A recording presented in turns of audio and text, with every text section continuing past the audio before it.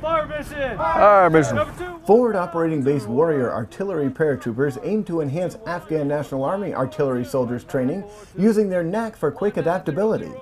Bravo Battery, 3rd Battalion, 319th Parachute Field Artillery Regiment soldiers expect to train new ANA recruits on an identical artillery platform adjacent to their own in about 2 months. The Gun Devils demonstrated their prowess fielding an unfamiliar artillery piece known as the 777.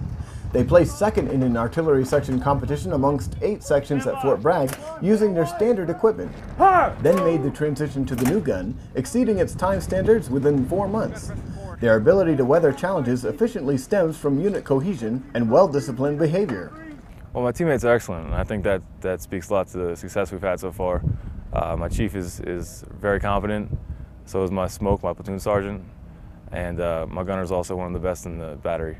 Those guys love to train together. They love working together, eating together, staying in the same tent together. Absolutely no issues when it comes to any kind of problems out of them whatsoever. The Gun Devils also contributed to improvements around the FOB, focusing on the area around the airfield. As a whole, the brigade came in here and took a look around, and the conditions on the FOB when we first came in were not ideal, to say the least. We came in here and the focus was making sure that things were sanitary and accounted for.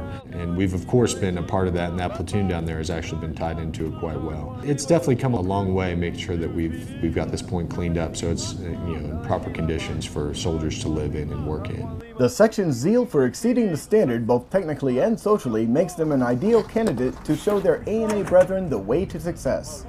Army Staff Sergeant Mark Decker, FOB Warrior, Ghazni Province, Afghanistan.